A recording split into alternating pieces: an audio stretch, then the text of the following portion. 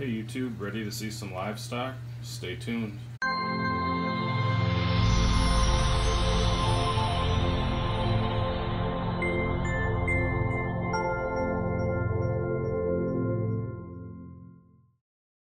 Alright YouTube, this is Brian coming at you with another episode of the 125 gallon reef build.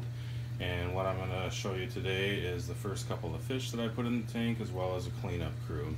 As you can see, the tank is very much covered in diatoms right now. The sand, the glass, everything. The other night I did put in a couple of turbo snails and a couple of trochus snails, as well as some hermit crabs of different varying types. That was just a start, but it needed a lot more. So what I've got drip acclimating here are some more trochus, some more hermits, and a couple of four of these blanking out on the name, it starts with an A, Asteria snails, I believe. So they're drip acclimating, and we're going to add them in a second. Hopefully that should start to work.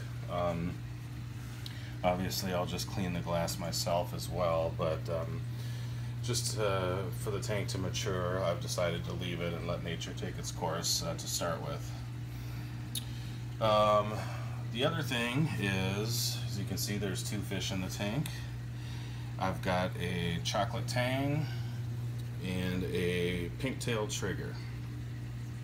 These are not going to be permanent fixtures in the tank, but I've got a local saltwater shop that was going out of business, and these were each $10 for 5 to 6 inch fish of this quality. I couldn't pass it up, and I knew that my cycle was complete, but that I probably wasn't going to be buying the permanent fish anytime soon. So I figured for 20 bucks, let's go ahead and grab these, and they'll keep the tank cycled for the time being. Nothing against either of these, especially, I mean, I really like the chocolate tang. The trigger, not as much, plus the trigger will eat corals more than likely. However, the chocolate tang probably will not go well with the fish that I do plan on eventually getting. We'll talk about that as we get them. But anyway, I just wanted to do this brief video and show you. Again, cleanup crew being added. Hopefully diatoms will be gone soon, but it is just a normal part of a new tank maturing. And here are some of the, I just was able to see some of the hermits that are in the tank already that I talked about from the other night. There's one big turbo in the back. But yeah, corals to follow soon. I'm just holding off a little bit in order to incur the expenses of the fish and the corals, saving up a little bit of money, that type of thing.